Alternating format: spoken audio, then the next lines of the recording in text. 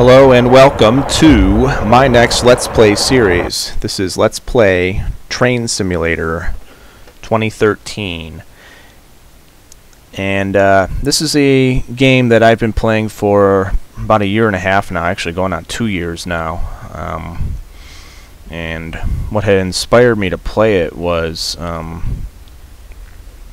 had found out about a certain route. I'll get to that in a minute when we actually play the game, but there's a certain route that was going to end up where I was actually moving to. I had left Ohio and moved to California and found out that this route was in there, so I was like, I'll go check this out. I knew about the game existing for a while, but I didn't really consider me getting interested in it until I got into it and just saw how in-depth that it went and how versatile it was. But so I played it for almost 2 years now, but what really inspired me to make this series is that there's a lot of videos on YouTube of people doing a Let's Play of Train Simulator, but some of them are just like, hey, let's just play it, jump right in and go, and I'm going to try to control this train, kind of know what I'm doing, and not really, and oh, look, I'm speeding.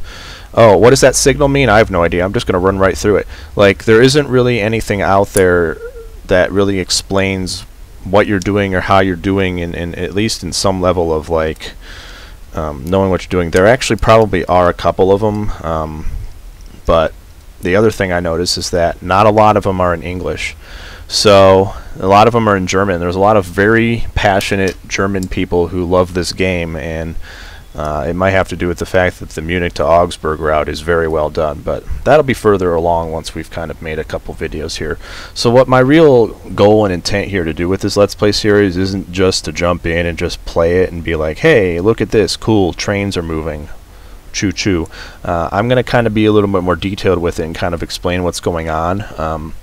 When I do any sort of Let's Play, that's kind of the philosophy I'm going to do with it. So I always try to give a little bit more detail to what's going on, so it's kind of against the whole philosophy of what truly a Let's Play is, but I don't care. I like going into the technical details. So that's what I'm going to do with this. I'm going to be focusing on, like, I mean, I'm not a train, I have no background in rail industry or anything like that. I don't know anyone really close that worked in the rail industry. My background is aircraft and aviation, so still, this was a fascinating learning experience over the last year and a half, from 2 years just playing this game and learning as much as I do, and I feel like I have a pretty good background, and based on the research I've done on these, like, rail fan sites and what real information people have come up with, it's actually pretty accurate what they've done here. It seems there's a lot of stuff that seems like they've modeled really well, and it's just kind of cool once you get to learn the system that, you know, these trains operate on, and the signal. It really is its own format, its own system. So this first video won't be having any gameplay in it.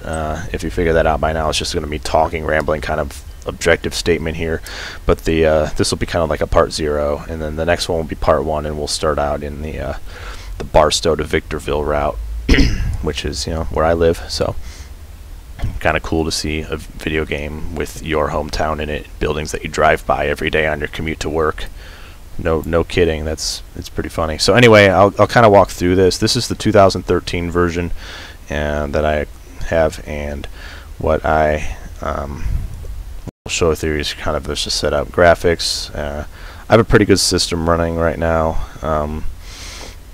64-bit i5 processor, and I can't remember my graphics card. I think it's a GTX 580. I can't remember exactly what it is. It's a 580 standard, not a 580 Ti, or 560. I think it's a 560. I may post my specs if people are interested. It runs all right. It just runs it good enough so that you have a good frame rate in the really busy areas. And the most important part is 64-bit. You really, I won't go into detail, but you really can't get away with a computer that's not 64-bit in 2013 anymore. You need a 64-bit system to run these software. I also have about 8 gigs of RAM. So here's the important part here. I'm going to be driving on expert mode controls. That's where you have, you know, reverser that has toggle ability. You have full control over every type of train, every type of brake that's on your consist.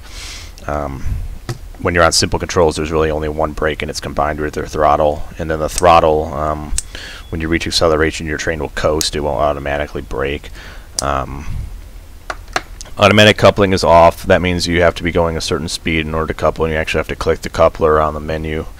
Automatic Fireman I have on. I don't know if I'm going to do any Let's Play of Steam yet. I probably will, but I don't plan on doing it yet. I want to do like a basics and then jump into the United Kingdom and German routes just to show those off and how they operate.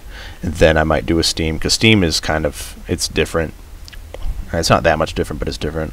Exit at pass danger signal. That has to do with signaling. I will keep that off because that will automatically end the scenario, and if you happen to accidentally pass a signal that's red, which means stop, so it's just kind of an annoyance thing. It wouldn't happen in real life.